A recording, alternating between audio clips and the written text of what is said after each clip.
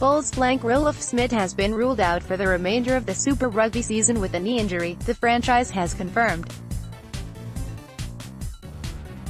The 25-year-old picked up the knock in Saturday's 38-28 loss to the Brumbies at Loftus, and the news coming out of the camp on Monday was not good. Roelof Smit injured his right knee. Scans confirmed a grade 3 complete tear of his ligament, so he will be on the sidelines for at least 10 to 12 weeks. "We will consult with a specialist later this week," said team Dr. Herman Rousseau. It is the latest dose of bad luck that Smit has had since forcing his way into the Box squad at the end of 2016.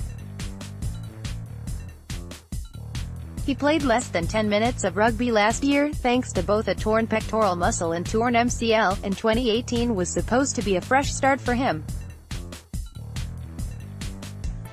But, just hours before Rassie Erasmus named his first Springbok squad of the year, Smit was injured again. It doesn't end there for the Bulls. Marco van Staden, in the last minute of the game, injured his knee and ankle. Luckily scans confirmed that it was only his ankle that was sprained quite badly, Rousseau explained. Things are looking quite good for him to get back by the end of the June break.